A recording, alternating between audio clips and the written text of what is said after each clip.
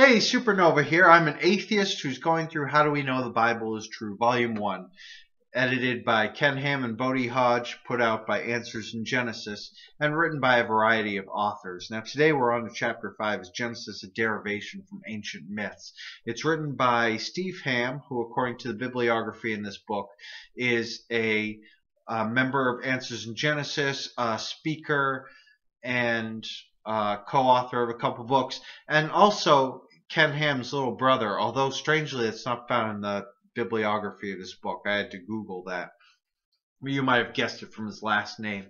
Now, before I get into the actual content of this chapter, I'd like to have a little discussion about the logic of this argument because, I'm a rational guy and I love discussing logic. Now, it seems like this chapter was written in response to atheist arguments being made that the Noah's flood myth is drawn from the Epic of Gilgamesh, a very well-known Sumerian flood myth. And there's a lot in common between the two of them, and the Sumerian flood myth is older, so it would seem to have inspired this very similar Noah's flood myth. But all we have is the things that they have in common, the correlation. We don't have any evidence that one caused the other. And you might be able to tell from my wording, if you've ever heard of the logical fallacy, correlation does not imply causation. That's the direction I'm taking here. Just because they have a lot in common and one follows the other doesn't mean that one caused the other. Now, if the author actually wanted to take a look at the logic, if he understood logic, then he could have made this case and said, no, atheists, this is not necessarily true because we know that you're making a logical fallacy if you do that. But of course he doesn't understand logic, and this is going to show very much when we get to the actual content. Now,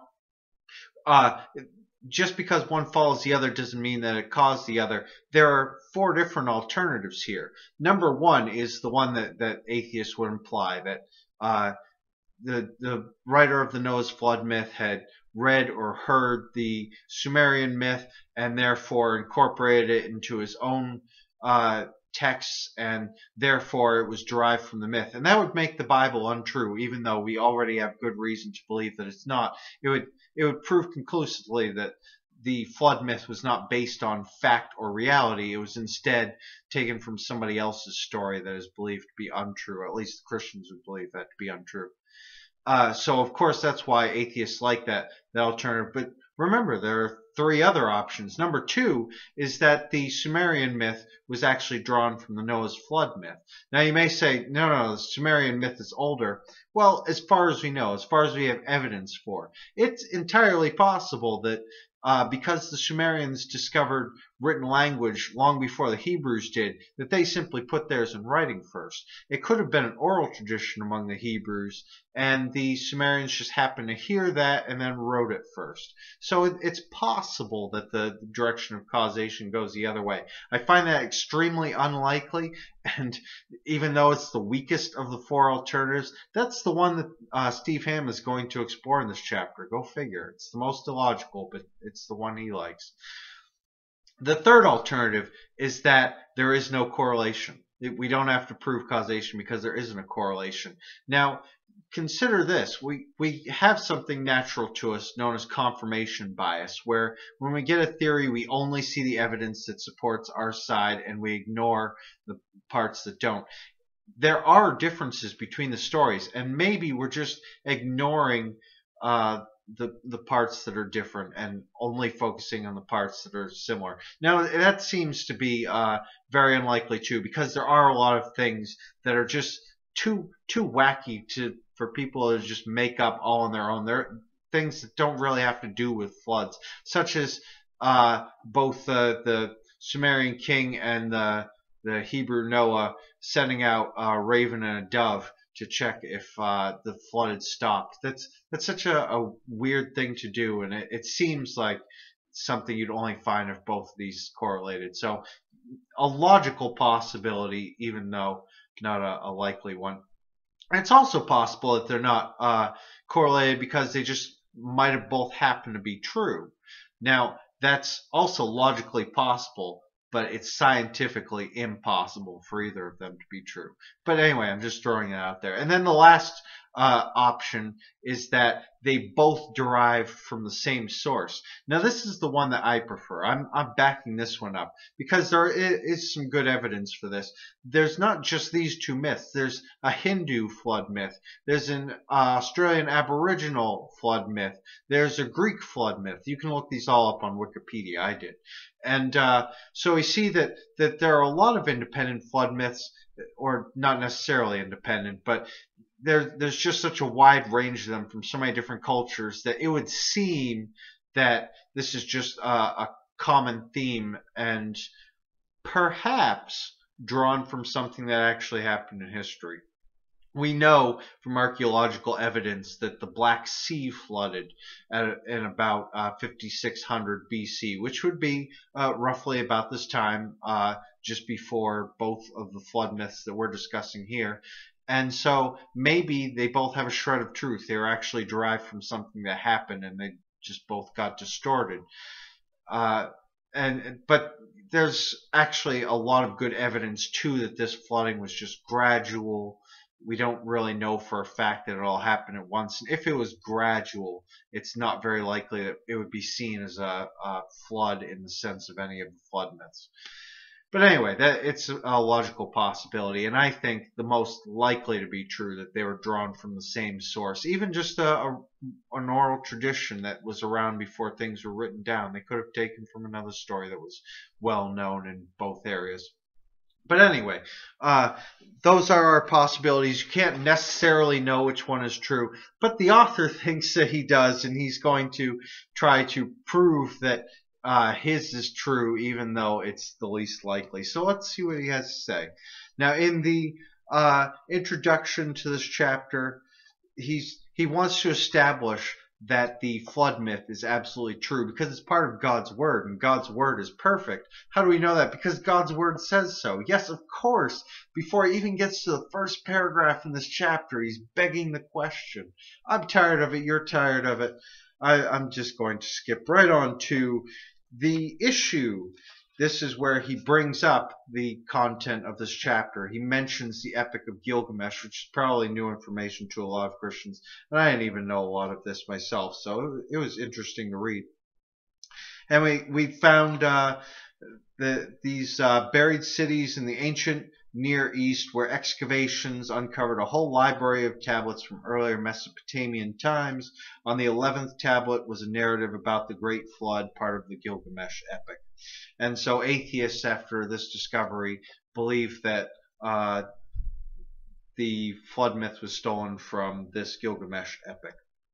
Now he says in the section called the fallible versus the infallible, says only two conclusions can come from a study evaluating if the Bible is a derivation from ancient mythology. Number one, if this is true, biblical claims of God's inspiration and his perfect word are untrue and the Bible cannot be trusted. Number two, the Bible truly is the word of God and any other claim of authorship or external influence is false. I see that as a false dilemma. I believe that some of the Bible is true. Books like Nehemiah, for instance, I'm almost certain Ezra and Nehemiah, these things are just about construction of the temple. I'm pretty sure those are true. They're all based in fact. There's no miracle claims. There's no bias of trying to build God up. They seem to be just historical documents. There's no reason to dismiss absolutely everything in the Bible as untrue just because some of it is. I think that's the inspiration for why Christians have to believe that it is all true, that it is fundamentally true, that it is perfect to its every word, because if they couldn't, they just wouldn't know how to sift through what's true and what's not. They don't have any foundation, no epistemology for discovering how we know anything. And so he kind of gets depressed about this, like, man, if it turns out this is derived from ancient myth, how do we know any of the Bible is true? I would say learn how to know. A lot of us have done that. So we go on to the significance of the find, the dating and source dependence of the documents. Here he says the supposed dating of the tablets found range from 2200 to 620 BC. God gave the law to Moses during the wilderness wandering in the 15th century BC. It's kind of funny, the biased wording here. Supposedly, these tablets were found to be older, but God gave the law to Moses in 15th BC. Not supposedly. He knows this for a fact. And so, allegedly, these Sumerian records are older. He uses the words supposedly, allegedly. And I was expecting, after he keeps trying to cast doubt on the dating, that in some place here in this chapter, he would try to make a case for it not being as old as archaeologists claim. But he doesn't do that. So I would say that all the evidence still shows that the Sumerian records are older, and he hasn't even tried to persuade us that that's not true. Three possible reasons exist for the consistencies between these documents and the Bible, explaining the correlation. Number one, these Sumerian documents were derived from the original Hebrew text, but are skewed and inaccurate. But that they are skewed and inaccurate are in parentheses, like he just wanted to throw his own little bias in there so that you couldn't even possibly think that they are derived from the Hebrew text, which was skewed and inaccurate, and the Sumerian documents were true. It's a possibility. He doesn't present it as one. Number two, the Hebrew text was derived from these documents, again parenthetical, but was corrected in the process. Or number three, both are separate accounts of commonly known history. He says one cannot make a definitive choice between the first and third options. Sure, you can evaluate the evidence, but the second option requires an irrational leap. That's the one that atheists believe. Why? When historical accounts are passed down, unless great care is taken to avoid it, such as has been taken with the biblical record, again, assumptions, the records are usually embellished as time goes on, so the history becomes more and more distorted. The second option would require the writer to weed through numerous embellished and legendary accounts to produce the inspired record. Some might claim that God directed Moses through the process, but the author would need to sift through scores of text in multiple languages just to find the scraps of inspired material in each. For some reason, he assumes that if the Hebrews stole this flood account, that they had to have done it by digging up these tablets themselves and putting together the story, instead of this just being a story that had already been written down and retold, and they just got it as perhaps a complete account that we just haven't recovered yet, or as oral tradition. He doesn't seem to assume that this is even possible, even though it's more likely. So I don't even know what to say about that. It's so rational. He goes on to talk about the pre-flood kings, and I really just don't care much for this. He's just listing the similarities and differences in them, and going on to say that he finds the biblical account to be superior. He believes that because there are more details in the Noah's flood myth, that it's truer. I don't understand. It's a non sequitur. But I like this next section. Let's go on to the differences in the detail. So he talks about the differences between these two and why the flood myth makes more sense and the Epic of Gilgamesh doesn't. Now, don't take me wrong. I don't believe that the Epic of Gilgamesh is true. I believe that it's mythical as well. Just because the Noah's flood myth makes more sense, if it does, than something else that's also not true, doesn't make the flood myth true. It doesn't even necessarily make it truer. It just means it's more scientifically accurate. But let's see what he has to say about the differences in the details. The Bible specifically states that Noah took 2 of every kind of land-dwelling animal and 7 of some animals onto the ark. The Genesis is clear and realistic when comparing the animals and the size of the ark. Now, scientists have already gone on to say, no, it's not. There are way too many species on Earth. There's no way that they could fit into the ark.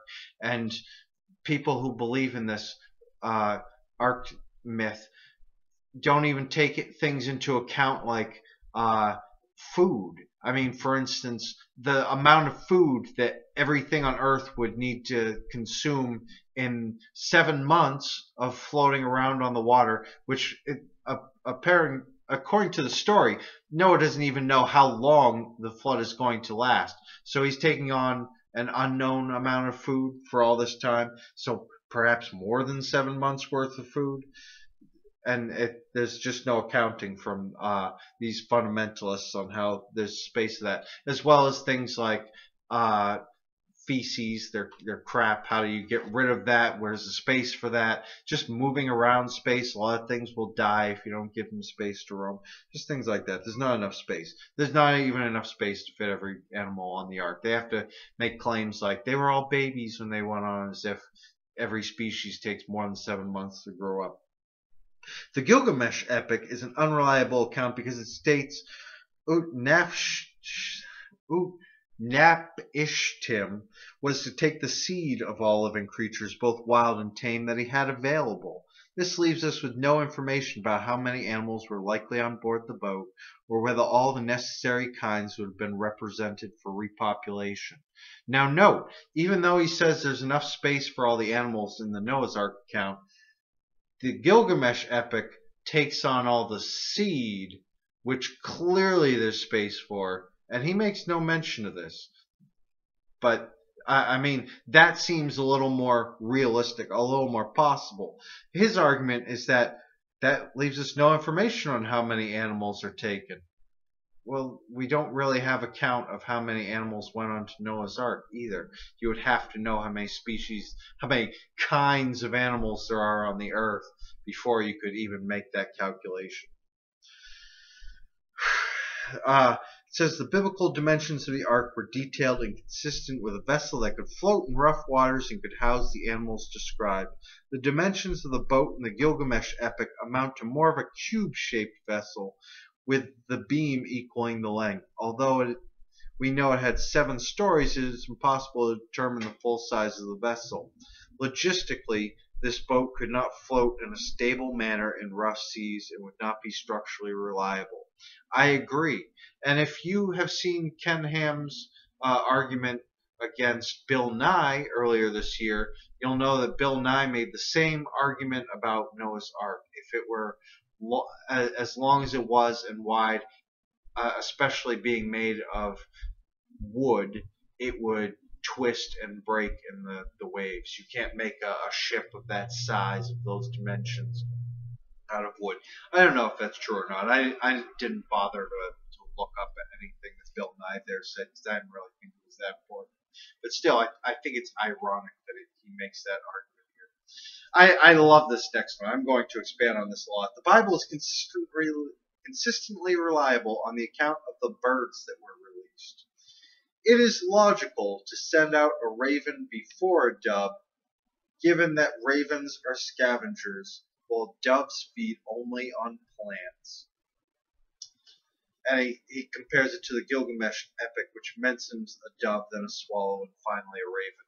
I would go out on a limb here and say that Steve Ham would be arguing that it makes more sense to send out a dove first, if that's what the Bible account said, because he didn't reason this over, he didn't think about it a lot, and then come to the conclusion, oh, the Bible happens to agree with me.